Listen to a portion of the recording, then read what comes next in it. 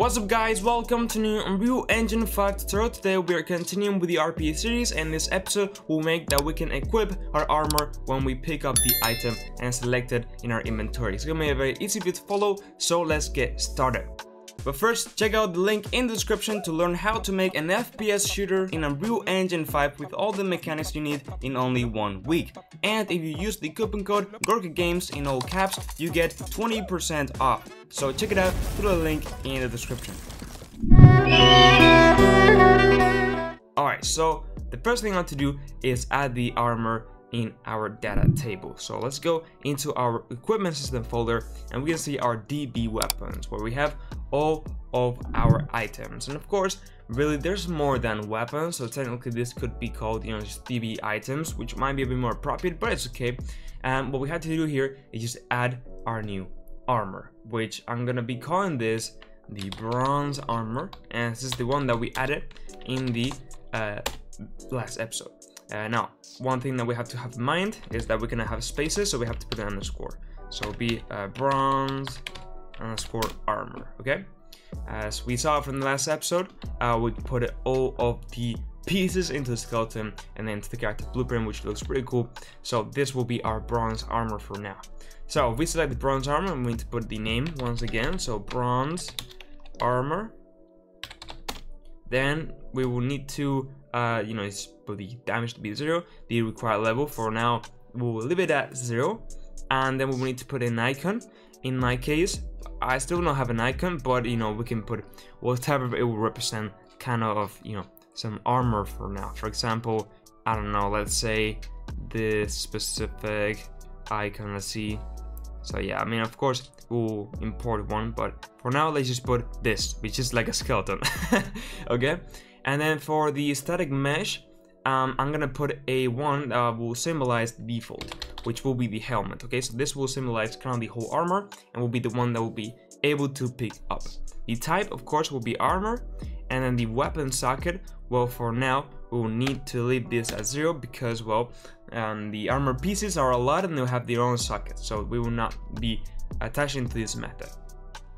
Okay, so now we can just save, close, and now what we need to do is go into our UI and open up, that will be equipment. And if we go in here, we have our inventory. We can go into the graph, and you can see that we have our selection assign item slot system.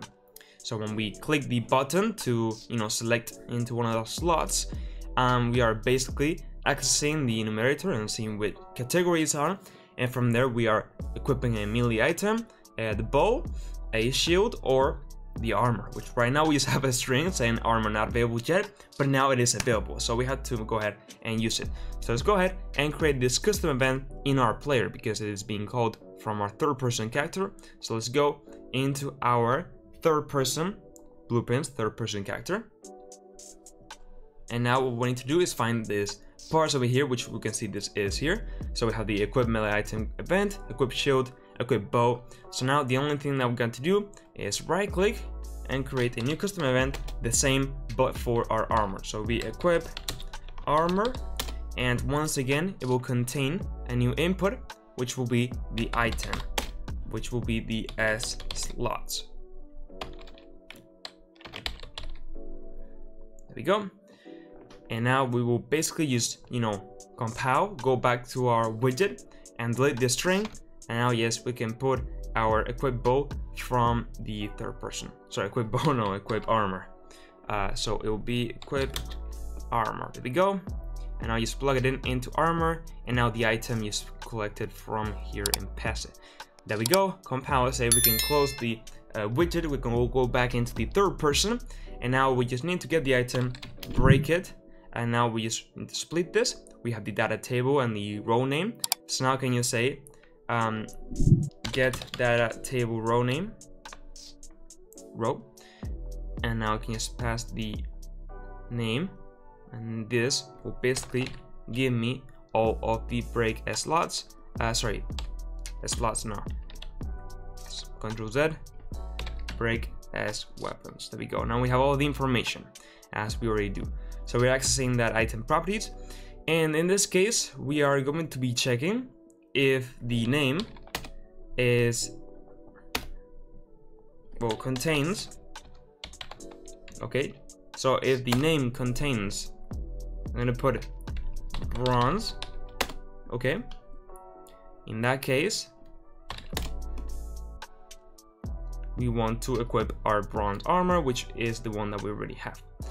So right now by default we have all this armor, so let's select it. So all of the pieces that contains the name armor, back bow, back shield not, then once again armor, go ahead and just collect everything, and you can see that we have the armor selected. Make sure only armor is selected. We're gonna go ahead and just set the visibility to be false, because we don't want to see it when we play the game unless we have it equipped.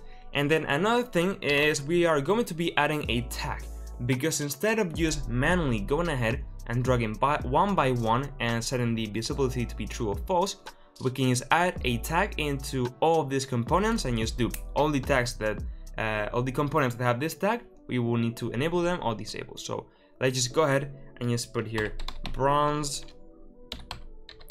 armor, okay, which will just be like this.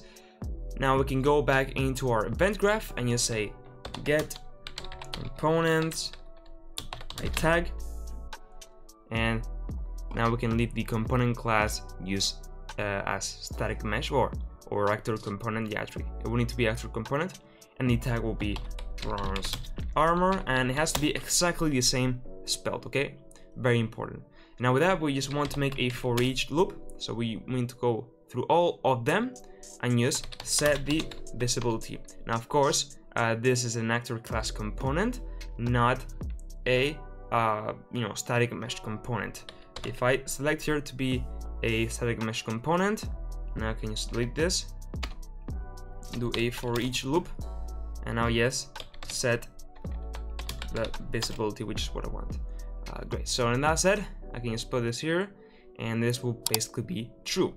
So if I now compile, save, go back, and then just go and just get one of my items and just duplicate it. So now we have another item here, and then change it to be the bronze armor. You can see that we have our little head there.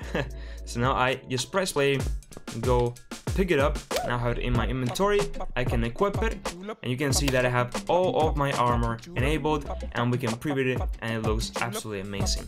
So that's it with this tutorial. If you enjoyed it, I would really appreciate it if you could like the video and subscribe to my channel. Remember that the project files will be available in my Patreon and YouTube members, so check them out.